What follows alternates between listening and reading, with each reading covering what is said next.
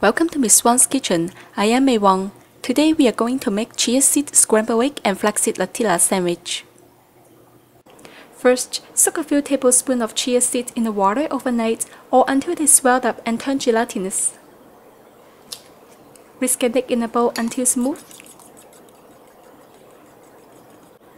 Add about 15 grams of mozzarella cheese and 2 tablespoons of chia seeds. Whisk again until the chia seeds are well combined. Microwave the egg for about 40 seconds. Mix again. Put it back to the microwave for another 15 seconds. And the egg is done. For the sandwich, spread some Nutella on the sandwich bread and then sprinkle half teaspoon of flaxseed meal on top. And the sandwich is also done. Last, add some seasonal fruits for the side, and the lunch is ready to go. Enjoy!